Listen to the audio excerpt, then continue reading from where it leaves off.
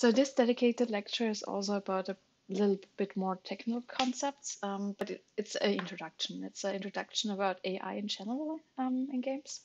But let me start first with the standard intro.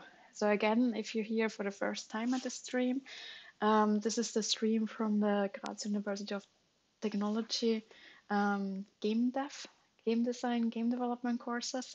So if you're interested in the course material and also taking part in the assignment, feel free to do so. The material is at gamelabgraz.com. And we're using Twitter.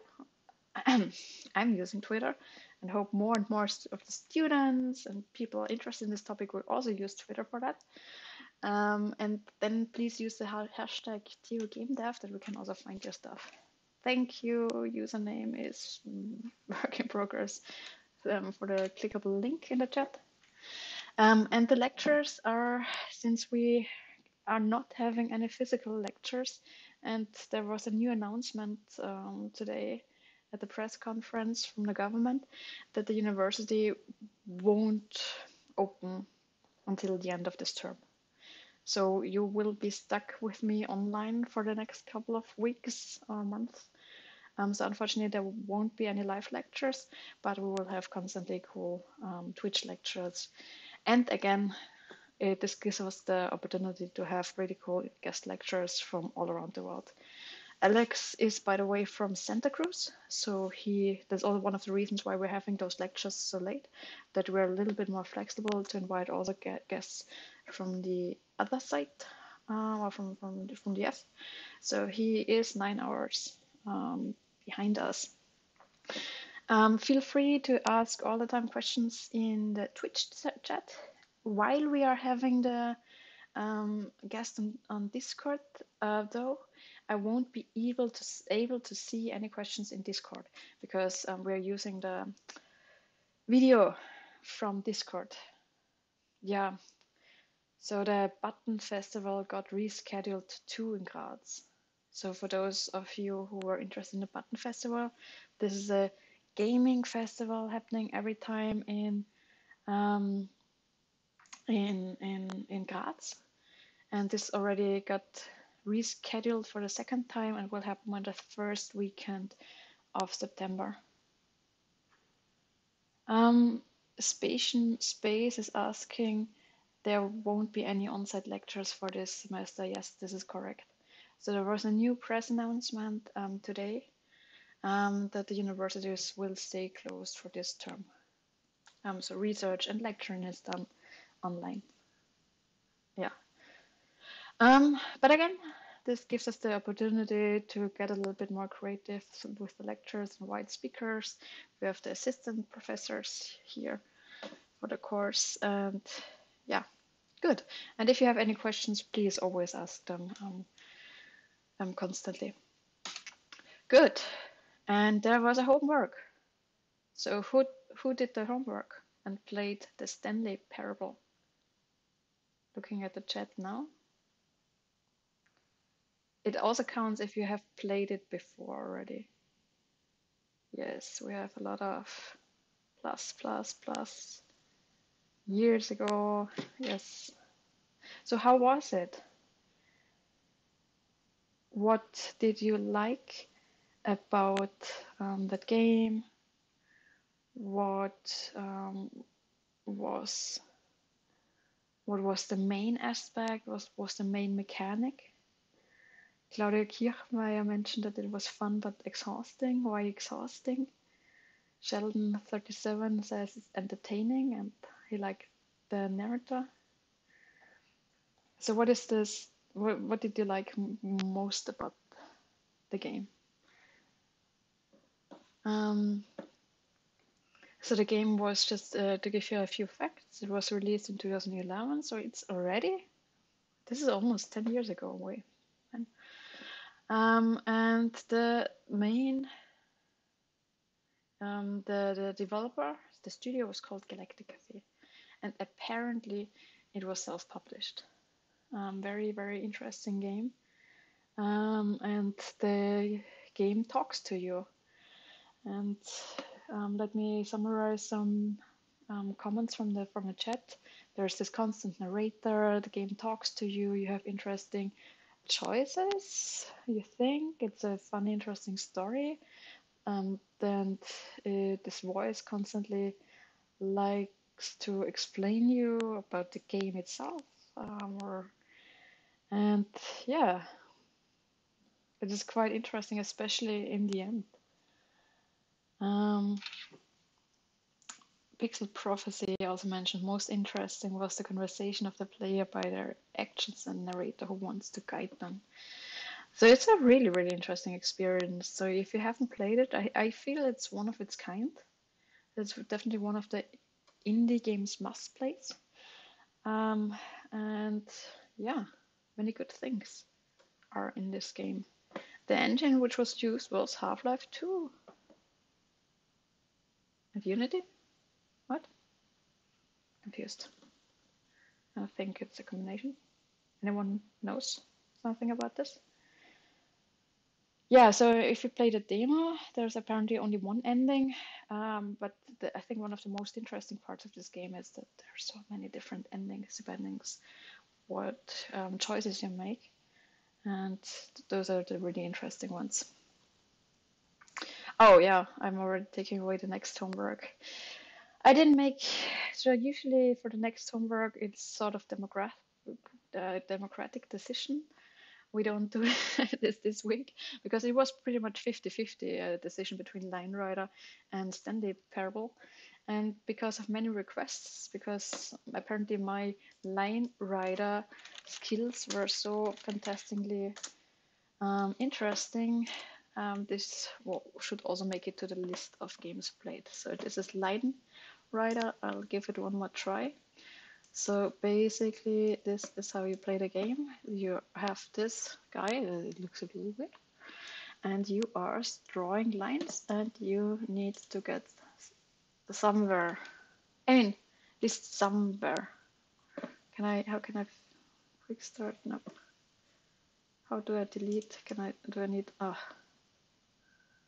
how can I, okay, it's not the game I usually play, I guess. Oh, almost there. Good. I'm not the best for demonstrations right now. How can I? New game. Yes.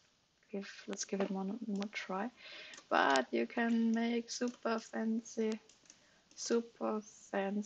cool trails. I'm pretty sure this will not work out. Let's make it as easy as possible. Yay! Best game ever. Good. So this is the homework for next week. Linerider.com. Obviously, it's free to play. You can probably play it now. And there are some interesting videos. Let me quickly Line Rider and Beethoven's Fifth. This is where we would need sound now.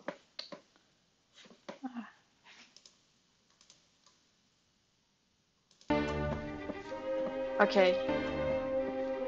Okay. I guess you can hear the sound now. I guess you can hear the sound.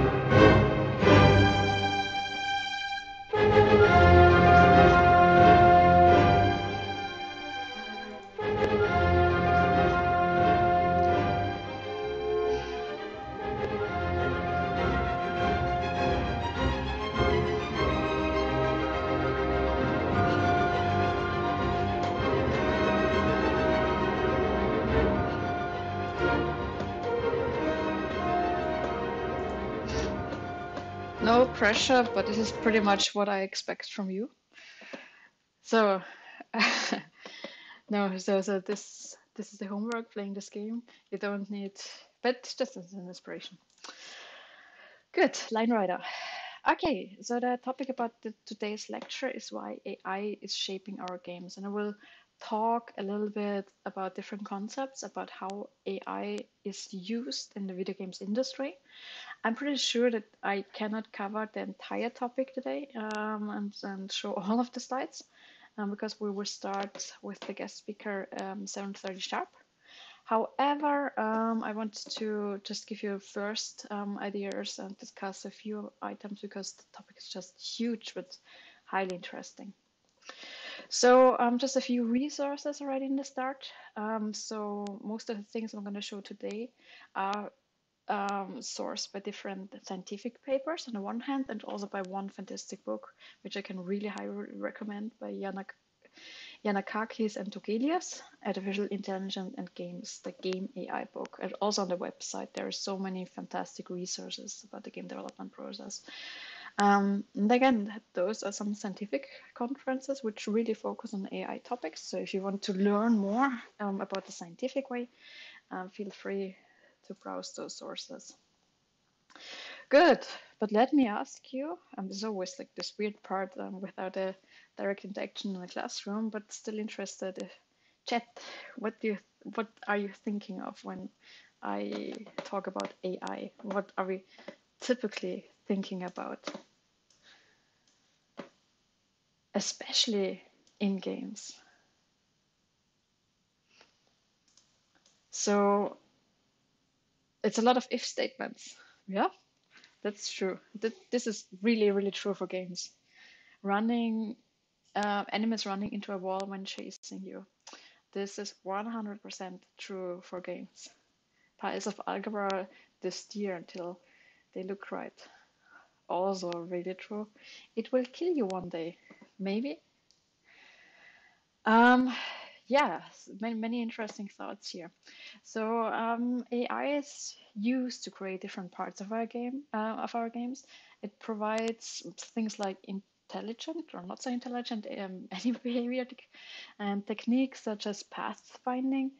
Um, this means that your character, if you for instance in this you have this huge map, and you click somewhere, that your character is automatically finding the path. This is pathfinding, or you can create content procedurally. Those are a few aspects we're going to talk about today, but which we also covered in GDD1. AI, however, can also be used to play our games. The idea, especially to train computers to beat humans in game-like environments such as Jeopardy, chess, or soccer, is absolutely not a new one. But can AI also be used, for instance, to design games? So this will be all a little bit of an interesting question here.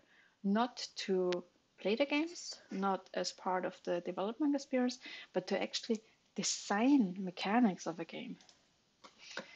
Um, who knows this movie? Oh, who knows this symbol? Oh no, I don't know. Good. So when we hear AI, then we immediately think about so many different headlines we read in newspapers. It's all around the news, especially in recent years. You can see a constant trend that AI is becoming increasingly popular. This is this Google trend analysis, so you can also do this for nowadays. Yes, chat says this was Hal from Space Odyssey. Um, and we have interesting headlines about super smart AI we are supposed to be super scared of, like Google's AI to detect toxic comments can be easily toxic.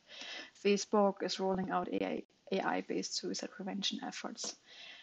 However, we always need to ask ourselves the question, is this like really AI? Is this really smart? Or what sort of AI is used in this newspaper headline? So for instance, if we look at this Google's AI to detect toxic comments, we can see here already some score. So a sentence can, with elements such as sentiment analysis, you can detect the whether a sentence is neutral, positive, or negative. In that case, they scored the hatefulness of a sentence. And yeah, I'm not entirely sure how, again, AI based this is, but it's easily foolable because here in that case, there's the sentence "you're great," and then when you modify this sentence with oh no, this is a non a stream not over 18, so it's a "you are freaking great," but with a more cursive word. Um, all of a sudden it gets from absolutely not hateful, like a very, very low hatefulness count, to a very high one, just because the word freaking is in the sentence. So this means that probably what we just heard in the chat, that yeah, things like if statements are probably yeah a good hint here, or especially apparently curse words, even though in a wrong context, had a huge impact. So it's probably not that well trained. Um, so the definition of AI is a little bit controversial. So what is AI? What is real AI? And if you look at the dictionary, the Merriam-Webster in that case, we can find the following definition. It's the capability of machine to imitate intelligent human behavior. Oh, you cannot hear me? Let me try to fix that. I hope it's better now. Yes. Can you hear me better? Much better. Okay, fantastic. Good. Yes. Glad it's better now. Okay. So AI is basically the capability of a machine to imitate intelligent human behavior. Is one of the definitions, or a branch of computer science dealing with the simulation of intelligent behavior in computers. And then there's something which I read, which I just found so fantastic. AI is making computers act like they do in the movies. I really, really love this definition, to be honest.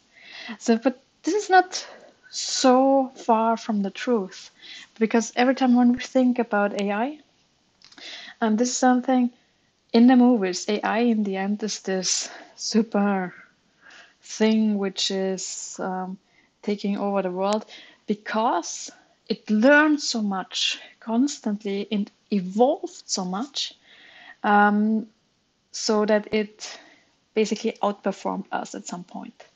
So it's a weird, I wouldn't call it definition, it's a weird statement, but actually it's an interesting way to think about. So what is real AI? Especially in computer science, we think of AI usually as something where the computer learns over time in responses and changes the own behavior and the own knowledge base, basically, as a reaction to the environment or to input.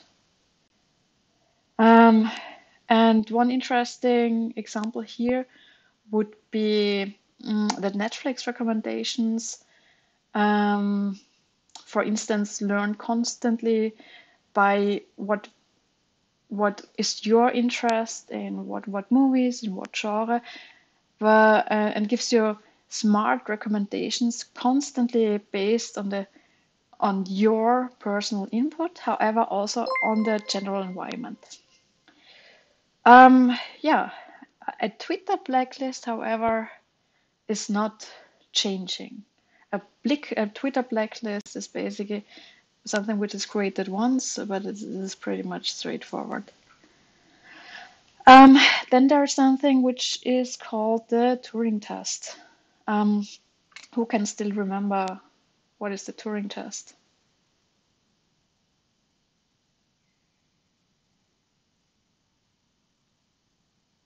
Just looking at the chat. Yes, we have some. So the Turing test is always this concept that if you talk to a machine, like for instance, you chat to a machine and you are not entirely sure whether this is a real human or not. Yeah, And what is also interesting to think about AI, usually it should be something what it learns. This should be interesting enough that it would take humans some effort to learn. Yeah, more headlights. Um, AI also gives a lot of panic to a lot of people. So, for instance, where all of a sudden the AI becomes racist, or anti-feminist and pro-Hitler. Um, and there was wasn't there this interesting discussion between where you had two people, two bots on Twitter, and all of a sudden it wasn't on Twitter, but it was two AI bots, and they were starting to talk to each other, and all of a sudden they started to evolve their language, and at the end they were talking to each other, but in a entirely different language. Coding cactus, yes. This is a lecture, so no coding on the live stream here today. But we will have interesting guest lectures from a C coder. Yes, Python is a fantastic language to use for such problems. And yeah, there was also a stream about two Alexas talking to each other. I'm just interested who has an Alexa. Okay, Google actually has some very cool experiments you can do. Let me show you some. So Google, this is like a playground experiments with Google. This is a collection of really interesting AI experiments. This is a huge playground. You can use everything of it. So this is AI and writing, AI and learning, AI and drawing. So many of those concepts are based in deep learning, for instance. And I think you can have the source code to everything, I think. I'm not sure. But interesting experiments. This is one of my favorites, the quick draw experiment. So this is, I think, a small little game. So let me launch that. Let's draw a neural network learning to recognize your doodles. So it uses a huge doodling data set. It seems you can access this data set. And through neural networking, it sort of recognizes what you're trying to doodle. Let's see if, how can I draw a lobster? So I am supposed to draw a lobster now in under 20 seconds. How does a lobster look like? And apparently smart Google will recognize that. I see leg. Or foot. Oh no. Or knee. Or candle. Or anvil. Is this a lobster? I see flamingo. No. Oh, I know. Ah. It's lobster. See? Yes. A teapot. Okay, good. I see moon. Or spoon. Good. I know. It's teapot. I think you get the idea why I went into programming and not into arts. A screwdriver. I think I still get. I see water. This one? Or snake. Or sword. No. How can I prove that? That's a screwdriver. I'm stumped.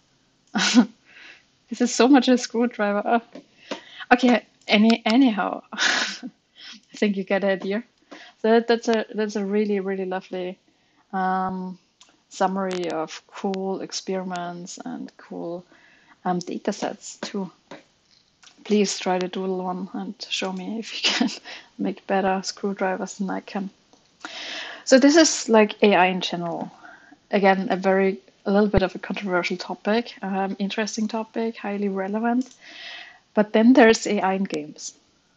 So AI, like the real AI, well, let's call it real AI for now. The fancy AI, and AI in games are two very different things. So I really like this this comment in the chat where someone mentioned that what is AI in games? A lot of if statements. This is to some extent pretty much true. However, there are also very interesting smart AI concepts. But I'm just saying, if we talk about AI in games, it does not necessarily mean that we are talking about the most fancy, sophisticated, newest, innovative AI algorithms. But sometimes it's also the illusion of intelligent behavior and the illusion of intelligence. So can you remember from GDD1 I talked about the illusion of choice? Can you still remember that concept? The illusion of choice was, can I draw something? Pen. Let me quickly see if I can draw something somewhere. Oh, you just saw my drawing. Maybe you don't really want to see that. So the illusion of choice was basically, if this is your, okay, so this is your map. Let me see if no, it doesn't really work, does it? Can you see something? Ugh, not really. Okay, yeah. Okay, let me draw this. Let me try. I'm not prepared. Is there something like paint? Yes. Okay. I'm already sorry for that. Okay. This escalated quickly. Okay. How does paint work? Okay. So this is your map, right? Good. And usually as a player, you would start here. So this is you. This is you starting here. And the illusion of choice was the game designer wants you to get here. So this is where the game designer wants you to get next. This is the goal. So, however, you're in an open world. This means you, as a player, you want to have full freedom. You want to have all the choices. You want to be able to go everywhere you want to go. Because it's an open world game, obviously. So how does the game designer gets you from here to here, even though you could also move here? And there is one very smart way to do that. So you start as a level 1 character, right? So let's think of some sort of role-playing game, and you're this small, little, tiny, weak level 1 character with your wooden stick instead of a fancy sword. And then you think, oh, I'll just walk here. And all of a sudden, here is this monster waiting for you, a huge dragon with a level 80. And here in this world and this area, all of the terrible monsters are 79. And here it's 78. So you can go there with your tiny little stick and try to fight the 79 monsters, but you probably won't survive for so long. So in the game designer would create this environment where you basically have the illusion of choice that you can go everywhere, but in reality there's only one safe way to go there. So this would be obviously the only way you can choose in the end, because this is where the monsters with level 2 wait for you, which you can actually pretty much survive. Sir Dialog mentioned that this is a Gothic map. Thank you so much. I'm so happy that you recognized this by my pretty drawings. Yes. Glad you saw that too. Good. So this is the illusion of choice. This is a really important game design concept. And a very similar thing we are having in AI. So game design is a lot about giving players illusions, and in AI in games, it is the illusion of intelligence.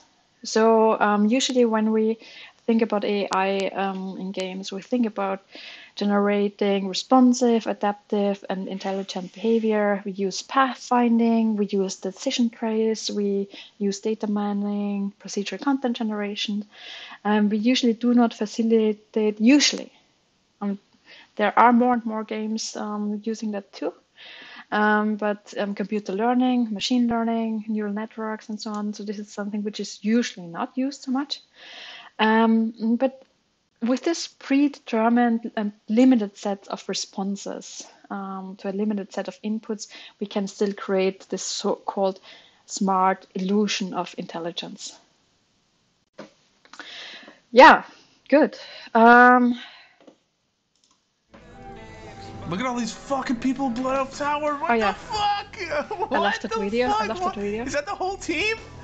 Run away. Run away. Grills. I don't have any grills. Hi. But I can go to the... What is going on? Why? So let me quickly pause here. So what you're seeing here, so what game is this? What you're seeing here, this guy is having like a great fun multiplayer experience and runs through this world, and then all of a sudden he noticed that maybe like he's a real player, but then he encounters the first bot. There are a lot of bots in World of Warcraft. So let me continue this video. Why is every team running around? Are these all bots? Are these all bots? So he encounters this group of bots. No! So many bots. No! They're all bots! What? Dude, both teams are bots! What? So and then look at this shit. All of a sudden he realizes that both teams are bots. What? Both teams are running back and forth across the fucking... This is insane. Dude, that's really pathetic, dude. This game makes fucking billions of dollars. And everyone's a bot? Every single person. Except for like me and like 2 other people. And then all of a sudden he realizes like he's in a world full of bots and he's the only real human in the end. Let me go to the ending. Game. No one else is typing in chat. I actually might be the only player in this fucking game. Yeah, and this is a phase of frustration and not fun multiplayer experience anymore. But I still love this video. Oh no, sorry, I messed up. Look at all these. Good. So this is also the not so. It's a fun side of games and bots, but again, yeah. When you realize that in a world with 20, 30 people, you're all of a sudden the last real human player, it might be interesting. And what are games also known for when we think of AI? On the one hand, it's bots distorting our game experience, and then we have a lot of fun, cool, I really call them features, interesting issues. Let's put it that way. Let's start with the issues. What's this game? Who recognizes this game? Okay, so you just stole this car, and this guy wants this car back. Oh damn, the driver's side is blocked. It's shitty. Oh, I guess I just buy a new car. He just walks away. Well-designed AI enemy behavior. I think it's the same. Oh no, hey. Okay, and I also love this one. What game is this? Still GD?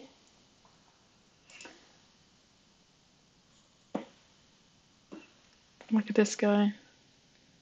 Oh no, she's seriously hurt, or even dead. Oh, I will sit over here so I won't smell her. AI logic. So there are a lot of interesting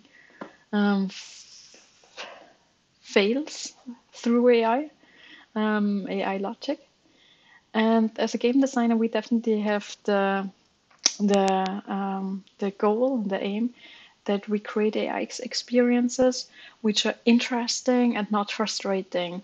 I wouldn't call bugs like this as a huge failure. I mean, it does break the immersion, but it gives you some sort of entertainment at least.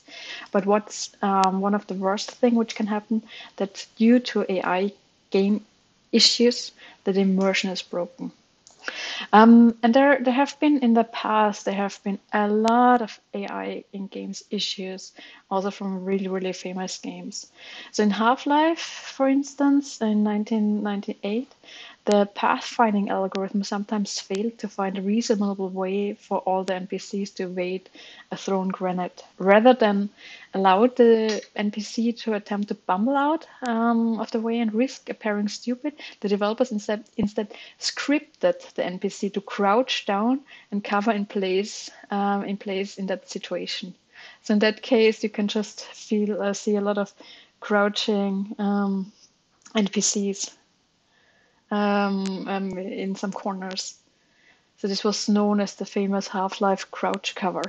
There was also interesting NPC behavior in Doom. Let me think of what happened there. Let me quickly recall in between. Also in the chat, do you have any interesting examples for interesting AI behavior which you encountered in games? And again, this AI stupidity, or especially predictive behavior also, if you immediately know how what the AI will do, will absolutely break the immersion. Okay, I think I recall now what happened in Doom. I think in Doom you had the monsters, and the monsters were starting at some point to fight each other. I think this is what you can see in this screen too. So at some points the NPC started to fight each other. This was not as designed, but they kept it in the game because it was just an interesting feature, and it's not as unrealistic that all of a sudden also the animals could fight each other or have a fight. I like this quote from Albert Einstein. Everything should be as simple as possible, but no simpler. Easiest way to design games, I guess. So good game design involves finding a balance between the computer's intelligence and the player's ability to win. Because one thing, if you create the most elaborate and most fancy version of an enemy who is constantly winning over you, obviously, I mean, if you create a perfect algorithm, the enemy will always win over human behavior in a digital world. So you need to find a good balance between making the enemy, or like any AI concept, not too smart that the player can still have the ability to win, but also not that he or she finds this artificial stupidity.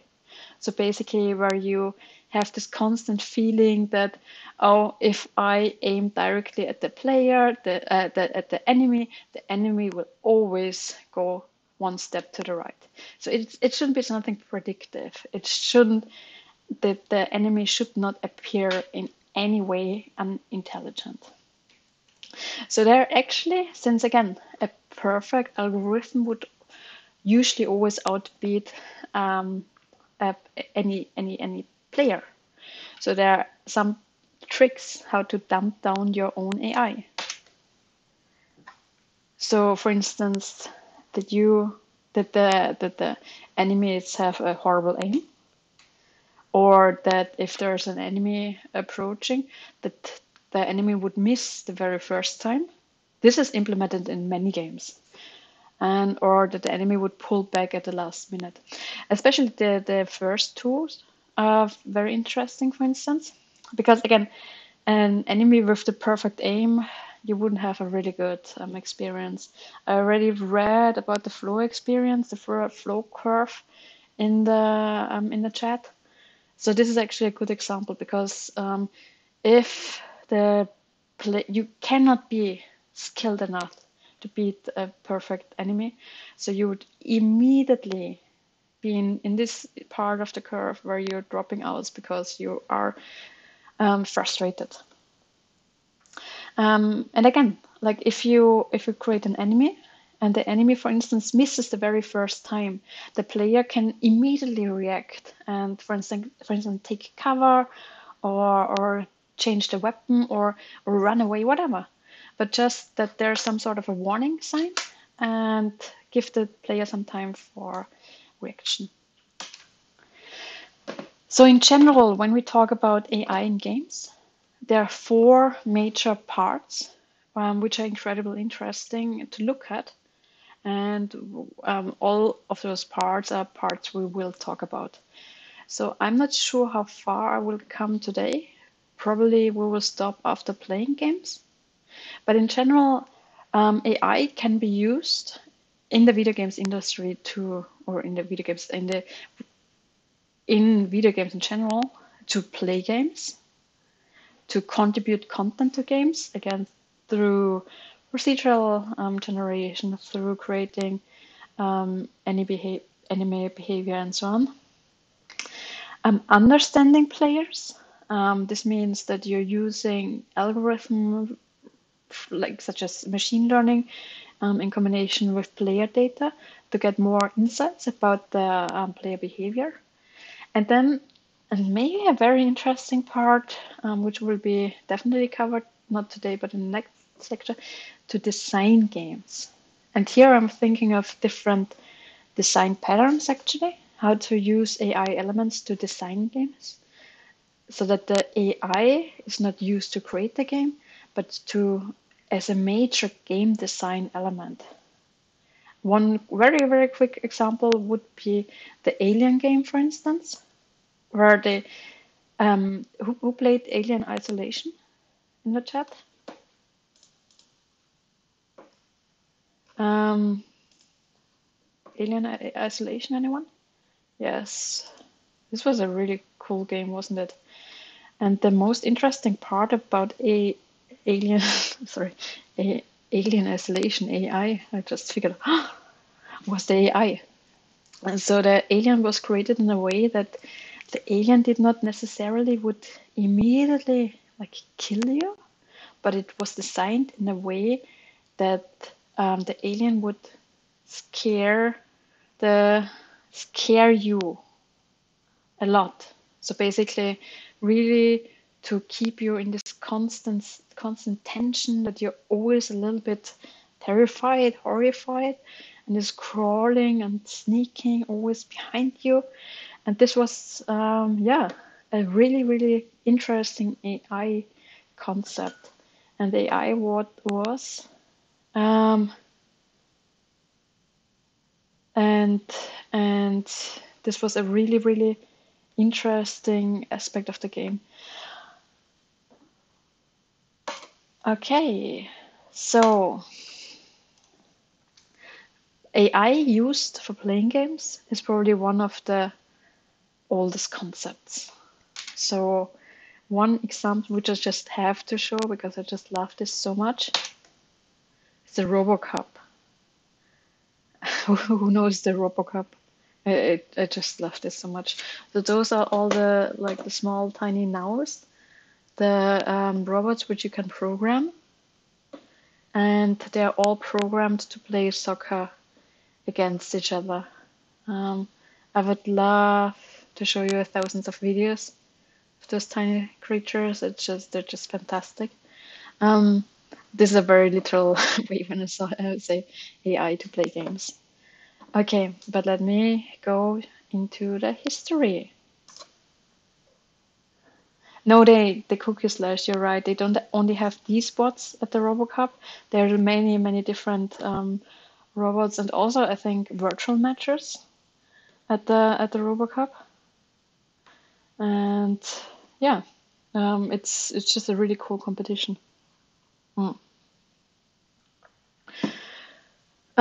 Good. There's a video on that not enemy design in horror games.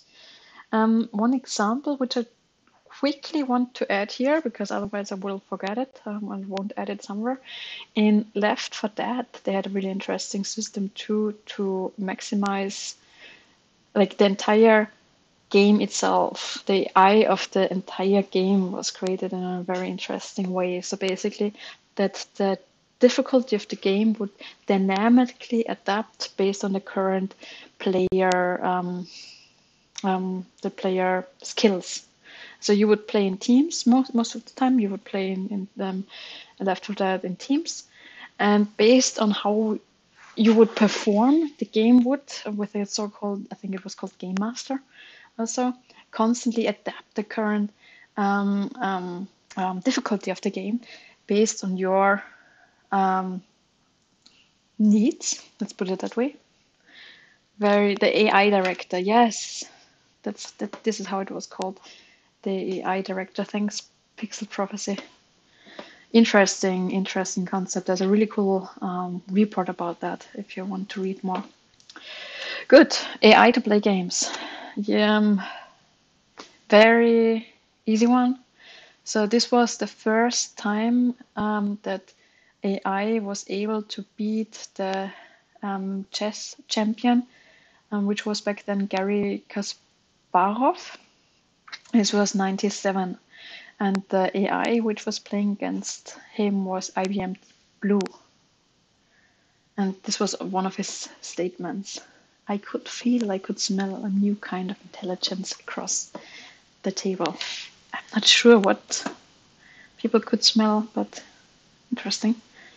Then 2011, very famous match back then, Jeopardy.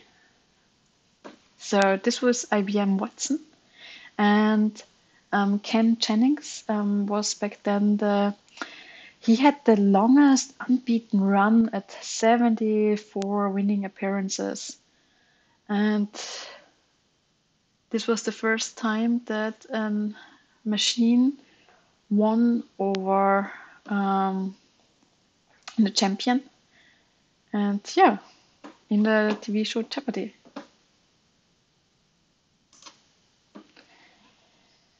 A more recent example, Go. Go is so much more complex than chess.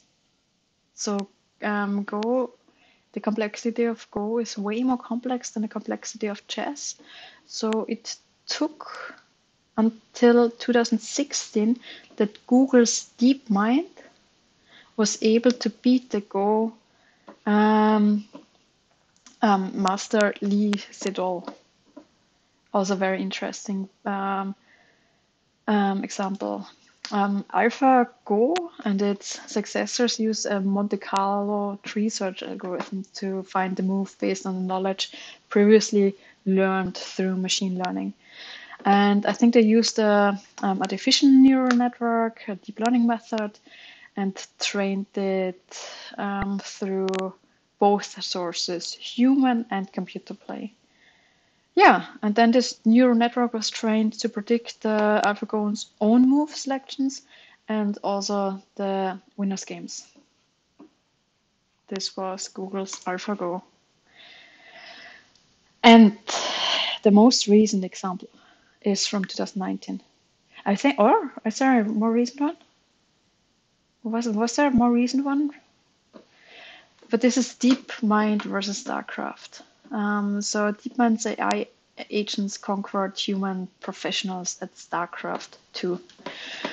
Yeah, this was a very intense match, and there's a really, really interesting discussion about that online, how it actually was implemented, and also it was only implemented for a very specific set of requirements. So it's not like fully complete. So the AI wouldn't be able to conquer all human pros. So this was a very specific setup. However, still very, very, very interesting and very promising.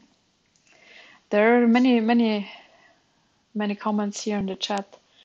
And open AI in Dota 2. There was something. Claudia Kirchmeier also just mentioned Dota 2. The world champions were beaten by the AI. Maybe can you provide a link on that? This would be also interesting. Yeah, it was very limited. It was the limitations were really specific, but still a very interesting example.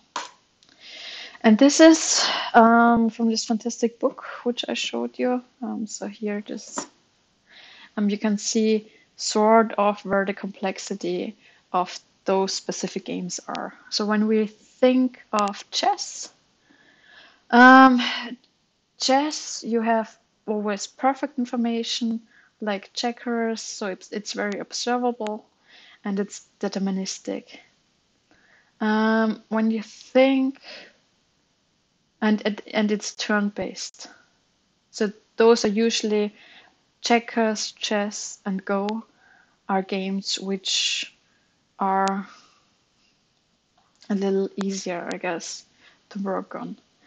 And StarCraft and also Dota, those are absolutely the worst cases because they're happening in real time. You only have imperfect information and it's non-deterministic. So this is pretty much the worst case scenario, which and super complex to play. Yeah.